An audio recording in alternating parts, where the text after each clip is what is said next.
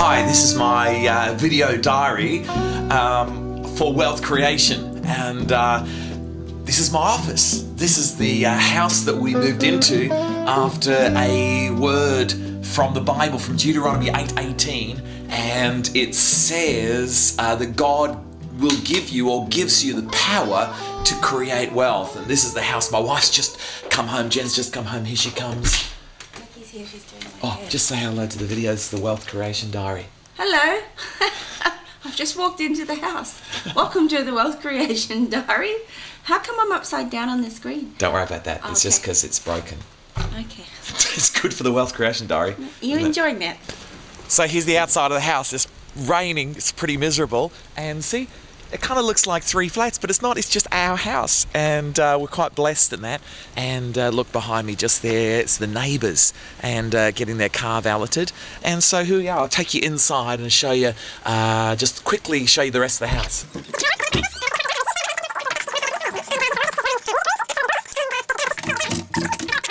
This is my painting room, see?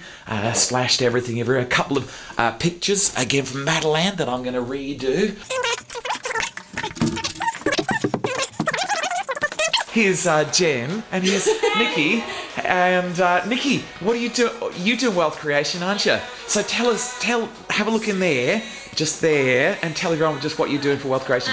I've been making and designing jewellery for weddings and different shops, and it's now available in 3 shops. That sound is the panini maker, just making a bit of a noise there. Okay, Jen loves paninis. Keep going. 2 in Sheffield and 1 in Bromsgrove. So I am selling it now, and I have a website, so you have to check it out. Oh, what's the website? www.divinebynikki.com. Divinebynikki.com. Sounds good, Jen. What's your website, Jen?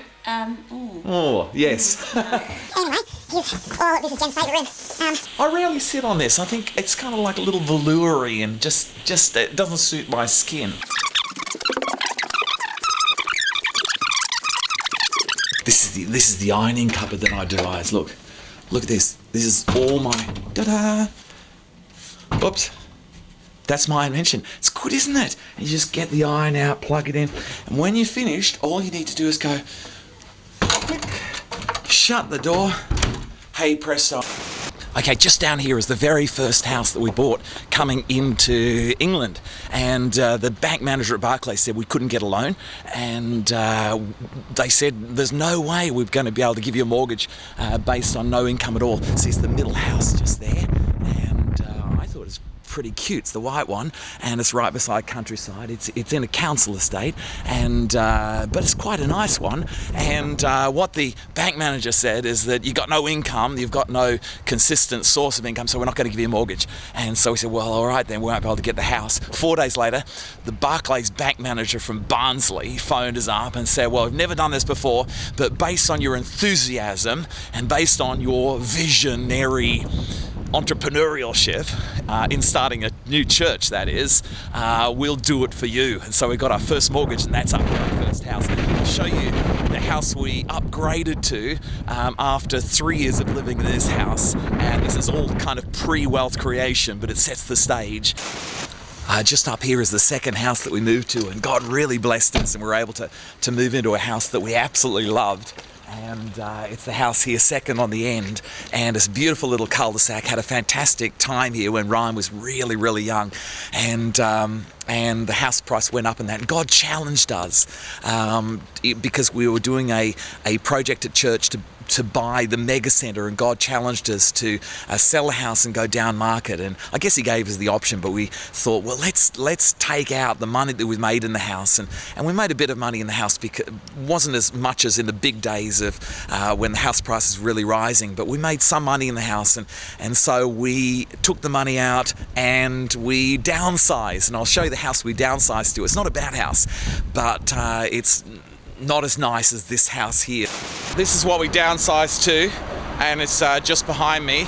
And no, I'm only kidding. My tape got corrupted on my Wealth Creation Diaries, and if it was this place, it'd be bang on Sheffield Parkway.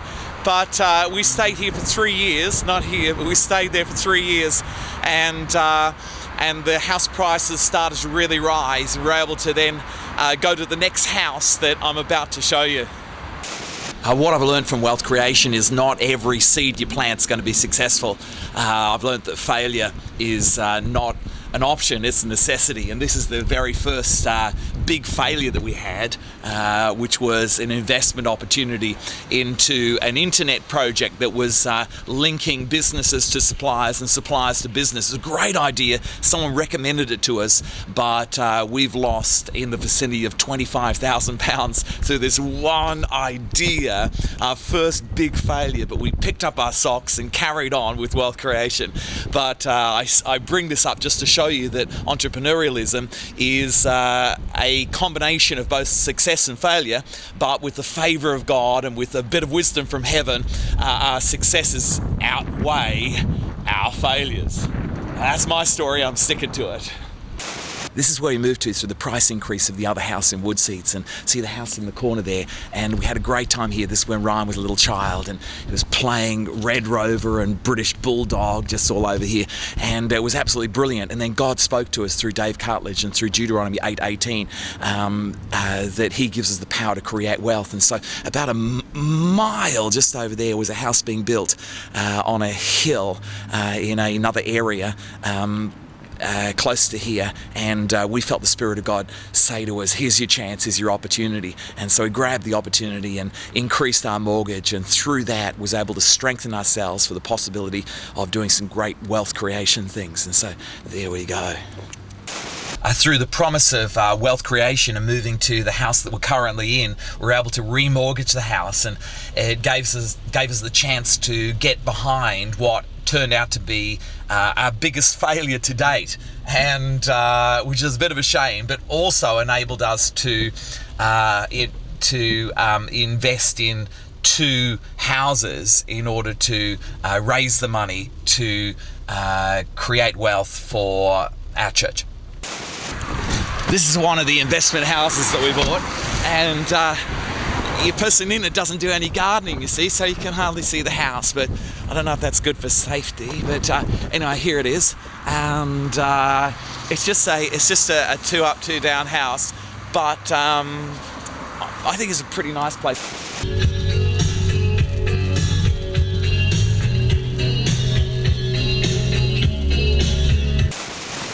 This is my big success story, Rage Against Beige. And I sent this off to 40 publishers and nobody wanted it. And then let it die just for a little bit, then sent it off to 40 publishers plus IKEA. And IKEA, the managing director, phoned me up. He said, we want to buy the whole thing off you, Rage Against Beige. You can't judge beige by its colour. Yeah, right. And so he said, how much do you want for it? I said, I wouldn't have a clue. I said, you tell me. He said, well, all right, then I'll give you a ballpark figure. How about £50,000? And so it's become my biggest success story to date. My biggest failure, lost £25,000 with the internet deal. My biggest success, gained £50,000. This is my internet project. Failure. This is my Rage Against Beige. Success. This is my new project, the Nerd Bible. Let's hope for success. And there we have it. Bye-bye. I'm Dave Gilpin. That's been my Wealth Creation Diaries, signing off for now.